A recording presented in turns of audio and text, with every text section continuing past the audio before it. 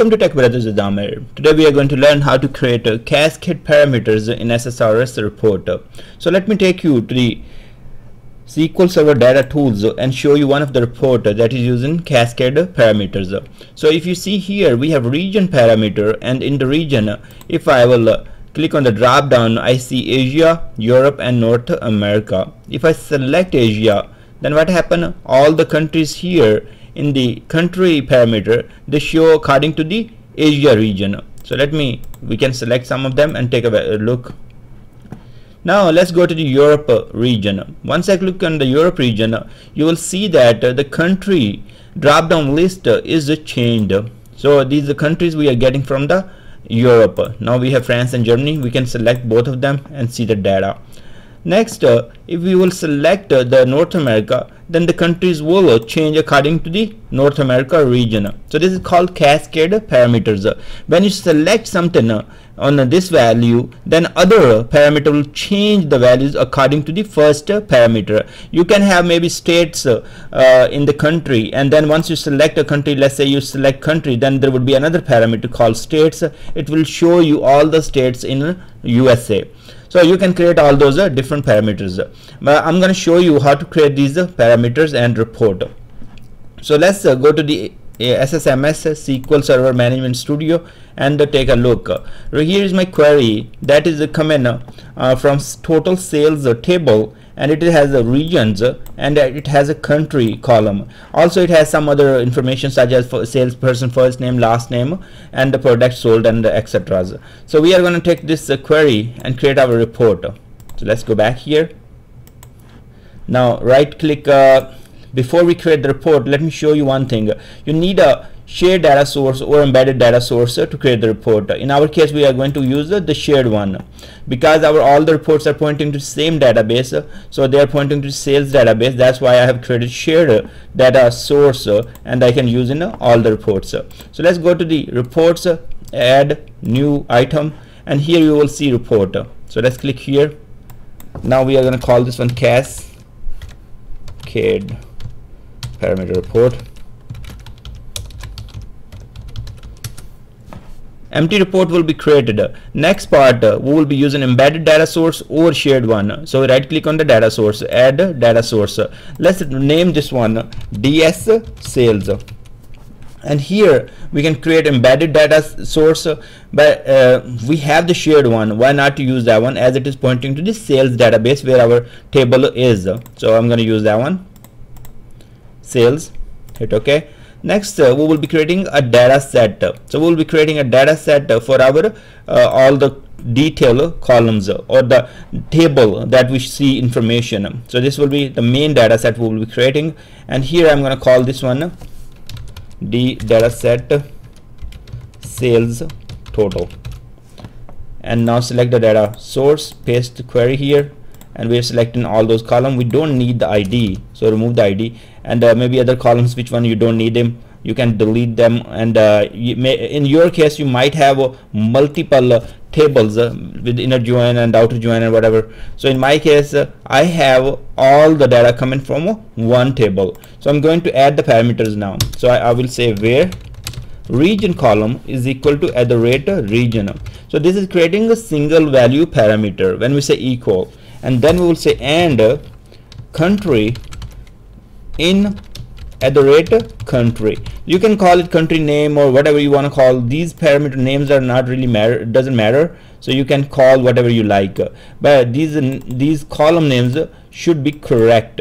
So if I want to say region name here, in this case I want to say country name, I can have it. Now this is a multi-value parameter because we are using in clause. So okay, we have region as a single value parameter and country as multi-value because in one region there could be multiple countries. So all good. Let's go and hit OK. Now right click here, insert, and bring a table. So we can insert some values here or columns. And now we are going to go sales first person name, sales last name, items sold, and sold price, and I'm gonna get some more columns here. So I will be getting country and then I will be getting region. Why am I getting these two columns? Because I want to show you the values are coming correct. So click here, bold, and say italic, and drop down, so you select any color what you like. Now our report is ready.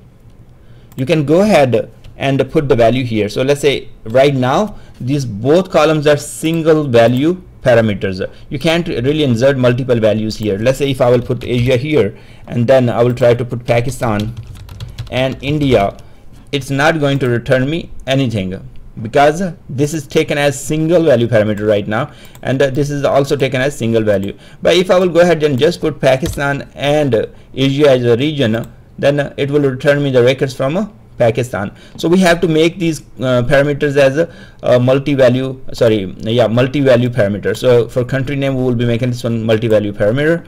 So let's go to the parameters, and here we have region name, that's fine, and in the country name we need to make this one multi-value, so it can accept more than one value. Now if we go and preview our report, we have multi-value country name parameter. So if I go ahead and Asia, and here I will go ahead and put Pakistan, and then enter, and India, now I will be seeing the data for both countries and which are in Asia region. Same way I can put Europe and France and Germany here, and get the values. Now the problem is every time you have to write it, and sometime you will make mistakes with the name and spellings and all those kind of things. You want to have automatic drop downs for these parameters. So let's go to the data sets and create the values for the region first, and then we will create the values for the country name. So right click on dataset, add dataset, and let's call this one dset, and then this is going to be embedded dataset. Select the data source, and here we will say select distinct region from table. So I'm using the same table to get the parameter values. In your case it can be coming from any table, doesn't really matter. So we are good here. So it is going to give us the distinct regions. Hit OK. Now let's go back to the region and say parameter properties, go to the available values, and go to the get values from the query, because we have written a query to get the regions, and that's returning us the region from the table. So we can use that. Data set is equal to dset. We just said dset. We need to rename this one. I want to rename correctly and say underscore region, so we know it is not just the data set, it is from region data set. Come back to the region name, right click on parameter, go to the available values, get values from the query, data set region, and then select the field for the value, and then for the label. So in our case label and field is same. Label is what you see in the drop down, such as Asia. If you have different label like Asian region and all that coming from another column, you can use that here. So hit OK. Now you see that region name is in the drop down. We can select Asia, and then we have to write the countries here. So if I write the Pakistan and India, I will be able to see the records here. The problem here, every time we have to write these countries, and we have to remember which country belongs to which region. Now let's make this one as a drop down as well, but we want to make it a drop down in a way, if we select Asia or Europe, the countries belong to that region should show in the drop down. So let's go to design again. In the data sets, right click, add data set.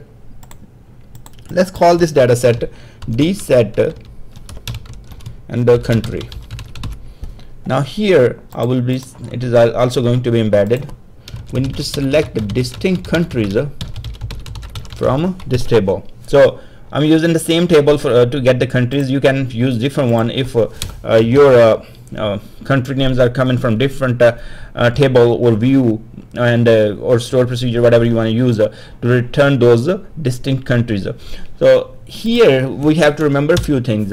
As we are selecting the countries, we need to select only the country belong to that region, or that the very first parameter we are using, right? So we have to say where, and say region is equal to @region, and I will say region name. This value what you are putting here, that should be exactly what we have used in the query. So let me show you where I use in the main query. Remember, we have used at the rate region name. So that's what you need to provide here. You can take a look from here as well. So we have region name parameters. That's what you need to provide here. If you will provide something else, let's say we will provide region, it's not going to work.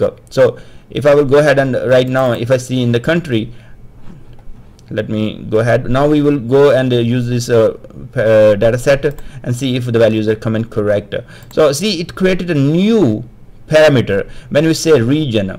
So that's not the way. You should be using the same region, because the value of this country, whichever the countries will be returned, they should be depending upon the region and name parameter. So that's not a good idea to create another one. And let's delete this one.